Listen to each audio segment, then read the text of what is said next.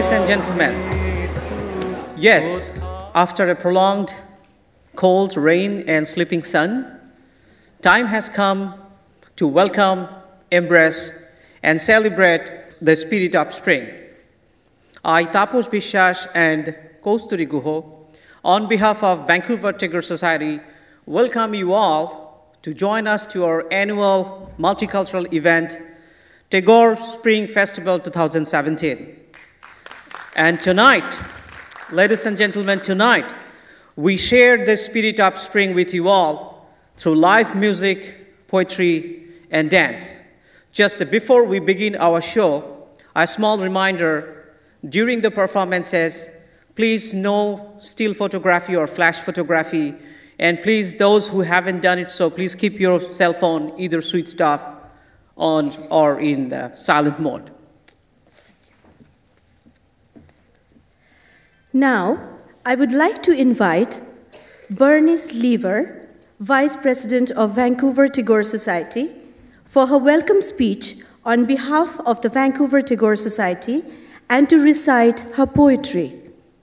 Bernice is a prize-winning poet with 10 books of poetry published so far, a freelance editor and workshop leader. She is active in many organizations, including the League of Canadian Poets, World Poetry, and Canadian Authors Association. Ladies and gentlemen, presenting Bernice Lever.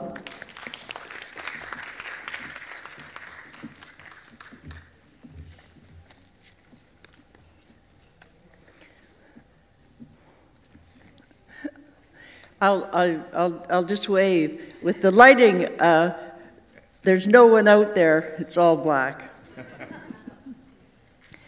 Welcome. It is my honor as the Vice President of the Vancouver Tagore Society to warmly welcome our charming, supportive audience to our Tagore Spring Festival. It's wonderful to see the house filling up with friendly people. President Dr. Lee Tan and Secretary Duke Ashraf Usman are not able to attend this evening, but they send their greetings to you.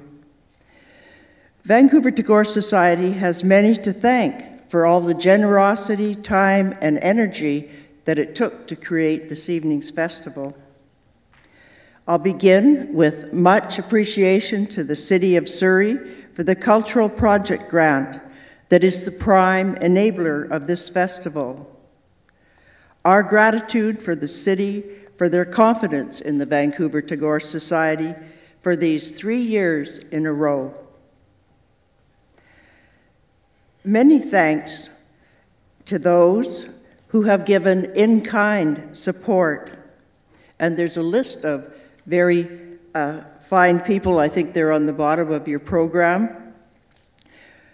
So thanks to Shaw Multicultural Channel, Millennium TV, Last Source Magazine, Spice Radio, Explore Asian, Multicultural Helping House Society, and World Poetry, where I probably first got inspired to do peace poems. Also, we have to thank the wonderful workers here, the auditorium staff, including sound and light technicians, photographers, and videographers. As well, thanks to the directors, coordinators, and volunteers of our own Vancouver Tagore Society. But I think I'll add a welcoming cheer for all those amazing performers who are going to delight us tonight. Welcome.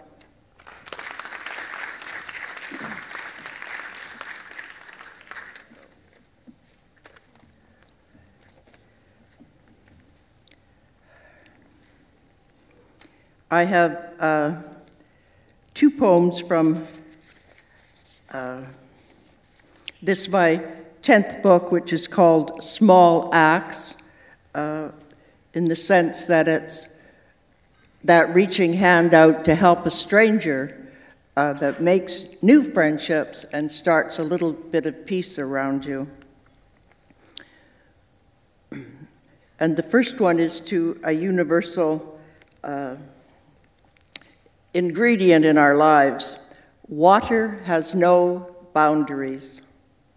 Seashore or lakeside waters, never still, nary a pattern repeating, have calmed, even inspired many a writer, musician, artist.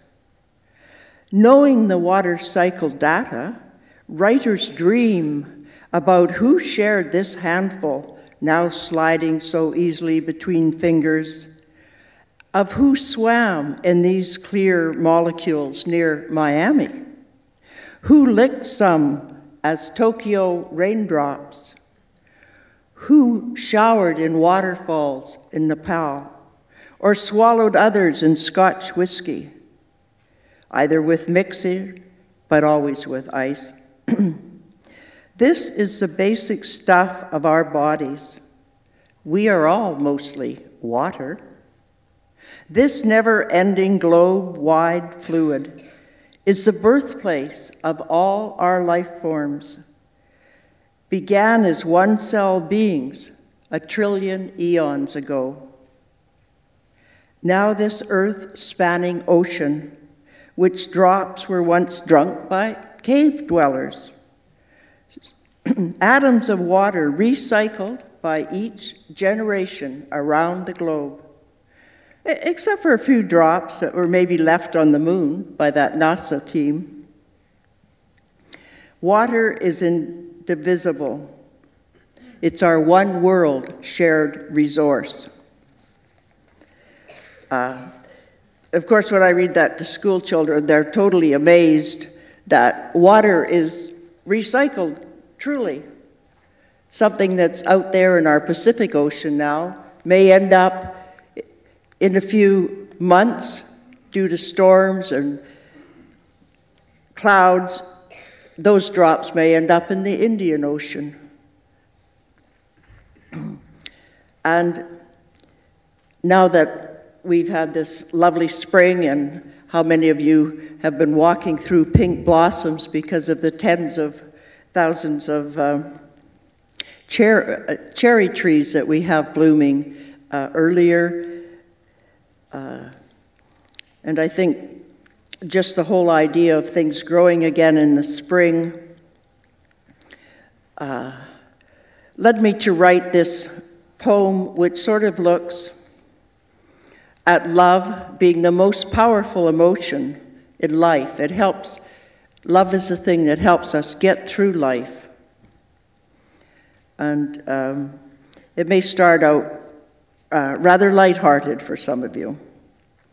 Intoxicated again, it's my old friendly foe, leading me into fantasy land where only lovers live, where all is rewarding, perfect as far as the horizon, always lit with breathtaking sunrises and sunsets. As the days of intense emotion roll over one another in some delightful conquest to achieve ultimate pleasure.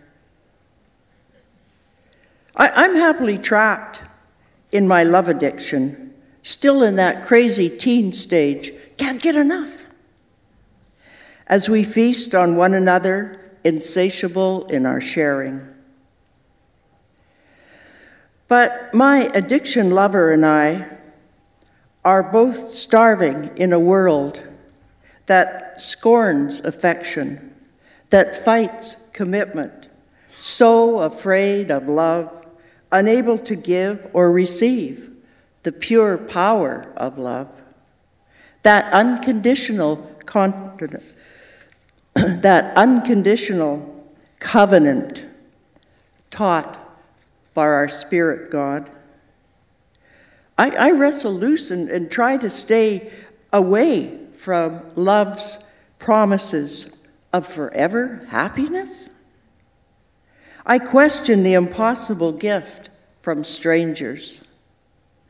Yet we get help and health as we travel the road to Damascus on our path to the future. Thank you.